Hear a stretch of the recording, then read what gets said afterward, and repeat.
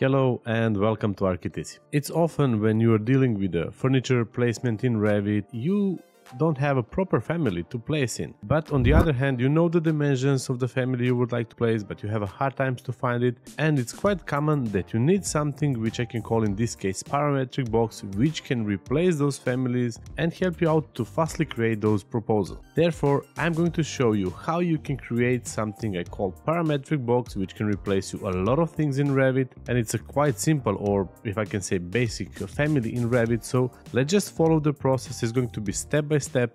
I will be using Revit 2024 and I really hope that this is something you will find very useful.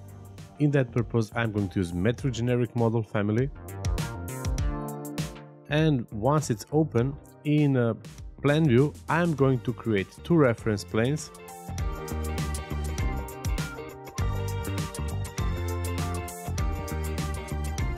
And we'll make two vertical ones. We'll use a dimension tool and then from here to the middle one and then to the right one, and we'll just click equal so it makes them equal. And let's create two more reference planes and do the same.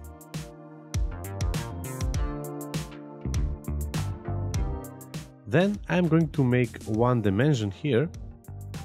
So let's say it's going to be width, and then the other one is going to be length.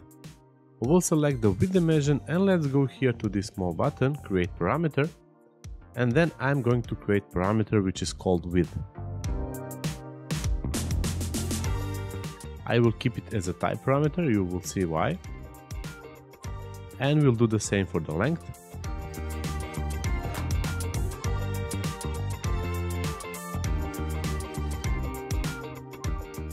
And now if I go here to the family types, and if I play with the parameters, with actually the values, so I can make this to be 1.8 meters, this to be 1.2, hit apply, so you see that this works. The next thing I'm going to do will be to create extrusion, and just be aware that I'm going to use picking, and once you pick and actually once you click on a reference plane, you have to lock your constraints to the reference plane. Actually, to lock your lines to the reference plane constraint. And I'm going to do for all four sides, and then I'm going to use trim.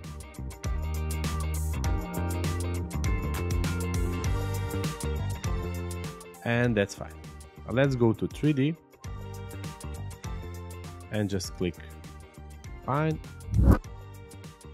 So this is how it looks in 3D. We can increase the height anytime, but I would like to make the height parameter as well, and you can do it here if you click on this small square over here, and then I'm just going to click this new parameter and we'll make height.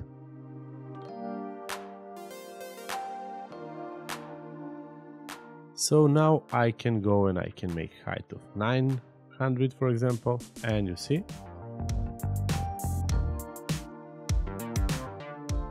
So our box works well. Let me save as the family.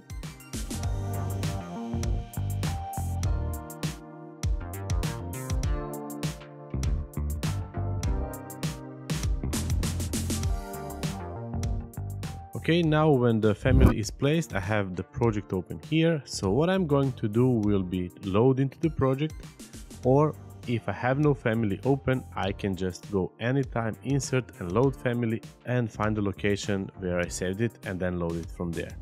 In this case, because the both projects are open, I will just go load into project, and then I'm going to use component, place a component, and we'll find the one I just made, and I'm going to place it. With hitting the space bar on a keyboard, I can rotate it. And let's say that I'm going to place this here. And now when it's placed, you see that I cannot change any of the sizes, actually any of the dimensions of our box. And if I go to edit type, you see that I have the possibilities to do that. And the reason is because I made all the parameters as a type parameters. So this means that if you would like to make, the new box, which is 500, 500, 500, you have to make completely new type. Let's say that I'm going to make it like this. Let me just show you what I'm thinking.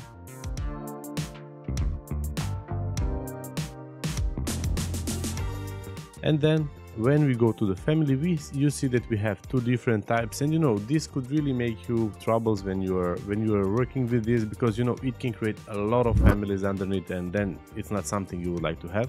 So let's just go back to the family and then click these family types here.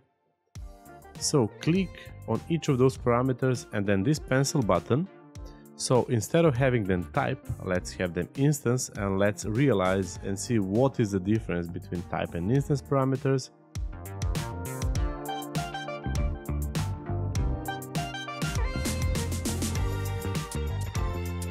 I will just click fine, and then I'm going to load it back, and we'll take override the existing version and its parameter values. Now we have two of them, so it doesn't matter which one we take. You see that they are both going to work the same. And what's very good with this one, with the instance parameter, you have all those parameters under the properties palette, but you can also use those arrows and stretch it on the way you like. So also, let's say that that this needs to be 2.1 meters, for example, in a length 900, and then let's say in a height 800, like a dining table. And then I can just copy this one, for example, and I can make this to be a dining chair 450, 450, 450. Something like this. And I can then, for example, use array and then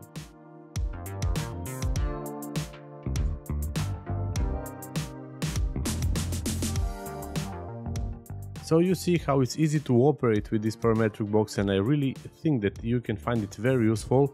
What is very important, they're 3D objects. So if I select this and use the selection box, you see that we have them as a 3D objects as well, so it's not 2D lines, and you can really take them. And I really hope that this is going to help you with a lot of things in your projects. And what's very important, you saw the elementary way how to create a family, and then from this you can really develop and make more complex families.